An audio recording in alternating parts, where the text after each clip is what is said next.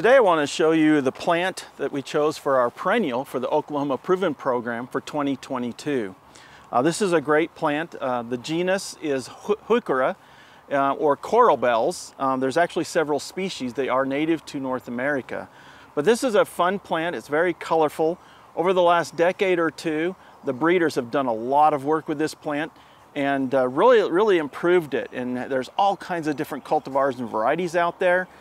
This one here you can see has the underside of the leaf is a bright purple, and the upper side of the leaf is a dark green with kind of a silvery cast between the veins. And then it also has this light, airy flowering stem with little tiny pinkish bell-shaped flowers. But they come in a wide variety of colors. There's some really dark purple colors, some orangish colored varieties, and some really bright ones like a chartreuse or lime colored. They do very well in shady conditions and semi-shady conditions. Some of them will tolerate full sun if you provide adequate moisture to them. Now the darker colored varieties, they tend to tolerate more sunlight than the lighter ones do, the chartreuse and lime colored ones. You know, sometimes you can put them out in full sun, but make sure you have adequate water available to them. The lighter colored ones have a tendency to burn up in the sun, so they're best provided in the shade. Because of that light, bright green color, they really stand out nicely in the shade as well. Now the flower colors, they come in a range of colors as well. They can be from red to pink to white. You can see that this is kind of the habit of heucheras or coral bells. They grow in a clump habit. They don't spread a lot.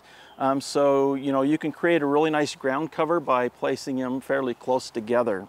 Now, some of the plants are more drought tolerant than others, again, depending on the parentage of the hybrids that are out there.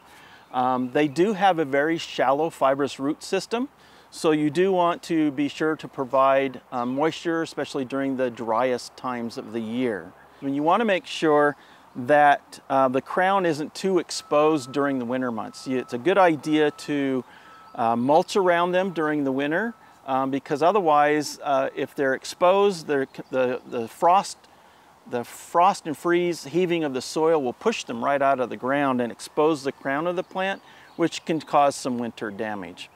So if you're looking for a great perennial, long-lasting, some of them can be evergreen, and some of them are deciduous, depending on the year, the severity of our winters, as well as the cultivar.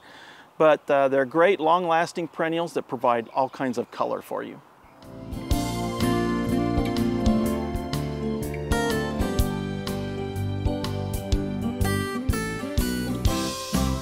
So often in the spring when we start planting our